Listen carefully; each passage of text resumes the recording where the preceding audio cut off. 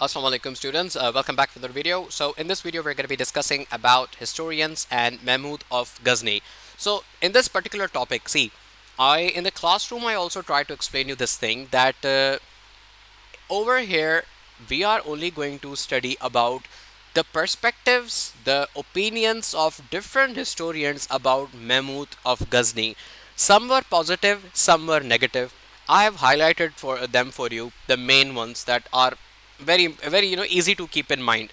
So the one are highlighted in the yellows, they are the kind of one thing, and the one is highlighted in the green, they are something very similar to each other.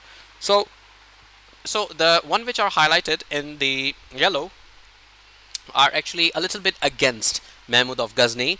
So some historians said that the Mahmud of Ghazni did nothing but they destroyed palaces, okay, and Hindu temples, and took away the riches of India.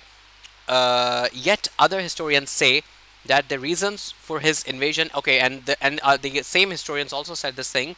The reasons for his invasions of India was to take its wealth and to use it up, use it to set up an empire in Central Asia. So this particular narrative of people was actually against Mahmud of Ghazni, right?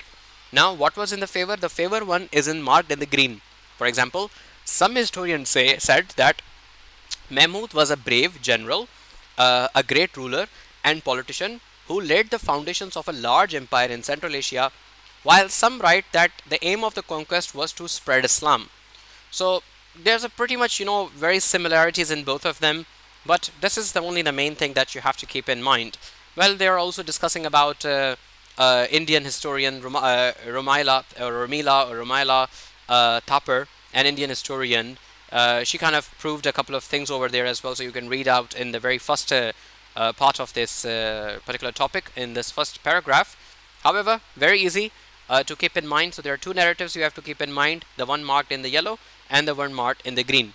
Alright, so I hope it's pretty clear. There's not much to explain in this one. Just wanted to make some points for you that you can understand that how the things were actually working back in the time, and what were the opinions of the historians related to Mahmud of Ghazni. So yep, that's pretty much it, and see you in the next topic, which is Al-Biruni. Thank you so much.